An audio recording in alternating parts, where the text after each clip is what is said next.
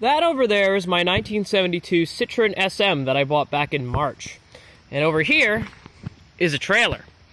Why am I talking about the trailer? Well, I need this trailer tomorrow because I'm actually going to pick up a second one of those to turn two cars into one and have, hopefully, a functional vehicle. So in this video, we're going to get ready to see if we can actually do this properly. Well, I want to put everything around this area, like the trailer and the truck, to get it staged for tomorrow morning. So I'm going to have to move the Solstice. I could put it behind the Jag, but I actually use the Jag for right now. So I'll just back it up in front of the LeBaron there, because that's broken anyway. Alright, well that's popped there. Let's go line the truck up. Well, first we gotta clean the truck out, because it's kinda full of an engine block right now. Well, it looks like the stuff I gotta clean out of here are this hose reel, the traffic light, the what appears to be either an alternator or an AC compressor. I think it's an AC, yeah, it's an AC compressor. The boat anchor, the two blocks, and this Ford 170 cubic inch straight 6. And while I'm moving the Ford straight 6, actually, there's a A-series, a rotted, locked-up A-series block for parts that I'll put with it. And I think I'll put these things in front of this camper behind the Rolls-Royce, clear a bit out of here because it's out of the way, and just throw a tarp over it on a pallet. So let's move that stuff. Alright, I got the engines back here. I'm going to tell you, navigating this small path here is quite difficult when you don't want to run into what is possibly the only rust-free car that I have, which is very surprising, because it is a genuine British Leyland Rolls-Royce here. But this engine is for my sister's car, and this is a parts block for my Morris Minor Traveler, which is sitting right up here. This thing I picked up for $100. It's a fairly rust-free, it has almost no rust, chassis cab Traveler. All the bits to rebuild the Woody section are in the back. It is UK spec, it's right-hand drive, and I got a good 1098 for this thing too, for free. So I just need that parts block for the distributor, the oil pump, and like some accessories. Alright, with the truck cleaned out, let's bring this back down and pick up the trailer using a Jeep, because I don't like backing this truck up here. Alright, I have the boat hooked up to the Jeep. What is going on with this camera? There we go, that's a lot better. Anyway, I have the boat hooked up to the Jeep here, and we are going to bring this down the path and get everything set up for tomorrow morning. Yeah, the engine was in it, but aerodynamics won't affect rolling it down a hill a little bit. Anyway, we have the SM. And we have to load it on. Yeah, this thing's actually really nice. It's solid. Like, there's a car here. For $800, well, basically for $1,300, both of these put together compared to the other SM, to put the two together for $1,300, you actually got a pretty nice car. And this doesn't actually look like it's that bad of a rebuild either. The dash is in good shape. Everything's in good shape. It's got an intact windshield.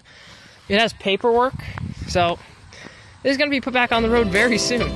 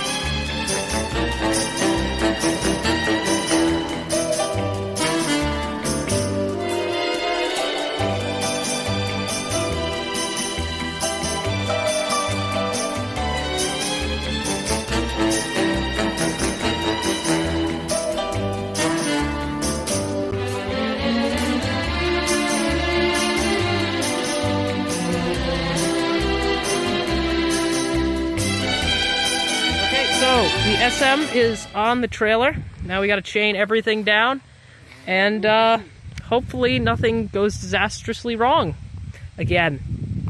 Alright, I got the car home almost without issue. Did have a couple issues, but it's home. So now I have to start graphing out exactly what I'm going to do to get these two cars into one and start driving them, because I only have this thing until February, so I gotta get it done by then. you know, just to be fun, just for fun, I cleaned out the trunk, and I found basically everything I needed, especially the aero covers for the wheels. I also found all 4 wheel covers, too. Alright, I have just moved this Chrysler out of its spot that it was in. I really want to get this thing on the road, but that stupid brake booster. This thing runs and drives perfectly. I did a whole bunch of rust repair work on this thing. You know, it's got clean title, but this stupid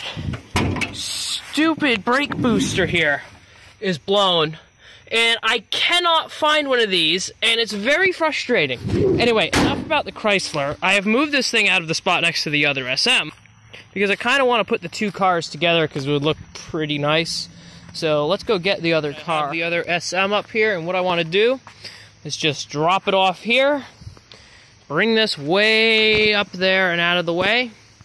And what I want to do is I just want to crank these wheels all the way to the side and just roll it back in this spot. Now, it would be very easy if I actually had a steering box in this thing, but I don't. And I do believe, yes, this one does have a steering box, but I'm not going to do all the work to take it out just to move the car 10 feet. Yeah, because there's a steering box in this one, but I don't feel like taking that out just to move it from there to there. It's quite a bit of work.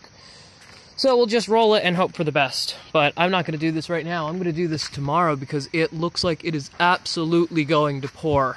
And doing stuff like this in the rain is not fun. Alright, so I got the car off the trailer, which is now down there. And now we're going to do the very, very careful, extremely careful move of backing it into this spot. Alright, with the muddy tire tracks, we can see that I put the SM in its proper spot, and I really lucked out with this one, because literally, I can build one good car between these 2 of them, because anything missing off of this one is on this one. So basically, this one is going to be the drivetrain donor. This has a 2.7 liter V6 Maserati, of course, mated to a 5-speed manual transmission. And everything, this car is basically complete. It's missing some trim pieces at the back, like the taillights, which that one's got a broken taillight, which is a bit of a shame. But even the center piece, I think, is in the trunk, if I'm not mistaken.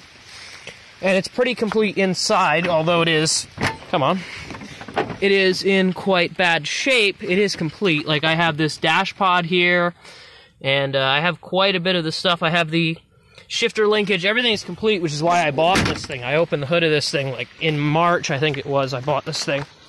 And, I just saw this one was very complete. $500, I couldn't really go wrong. So, but now I have 2 of them. Bought them both from the same guy, Dave Burnham, who is a very reputable Citroën mechanic here in the United States. And, yeah, here we go. So, I've got to start tracking out what I want to do with both of these. And once I graph everything out, there's going to be a very big rebuild happening, because I have until February to get these done. So, thanks for watching. This is going to be an amazing rebuild. This car is in much better shape than I thought it was originally. Like, everything on the interior is in pretty good shape. So, car's in good shape. We're going to rebuild both of these by hand. I'm probably going to take that engine out within the next couple weeks and start the rebuild. So, thanks for watching.